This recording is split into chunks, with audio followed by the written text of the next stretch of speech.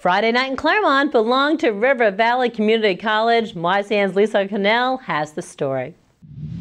When Valley Regional Hospital CEO Peter Wright asked the graduates to move forward in their seats so that each person was sitting on the edge of the respective chair, no one in the audience knew why.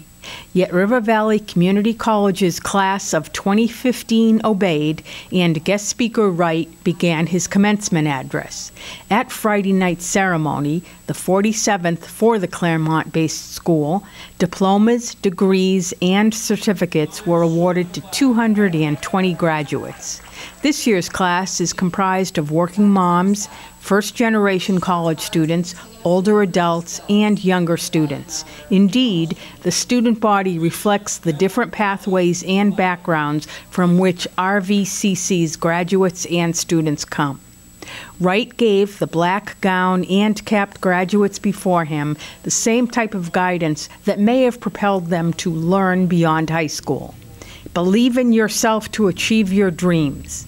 Define your values. Never, ever let anyone tell you you cannot achieve something. The world owes you nothing. Be prepared to earn your way.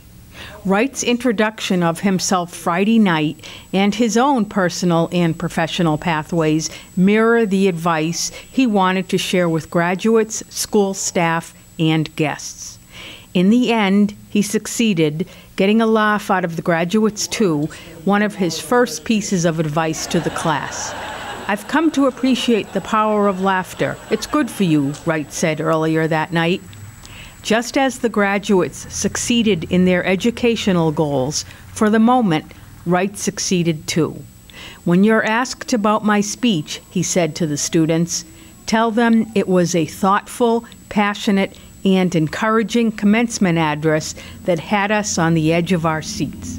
By 7:50 p.m., all of the diplomas had been handed out. The ceremony was near its end. A benediction and reception capped the evening for graduates and their families. For YCN News, I'm Lisa Connell.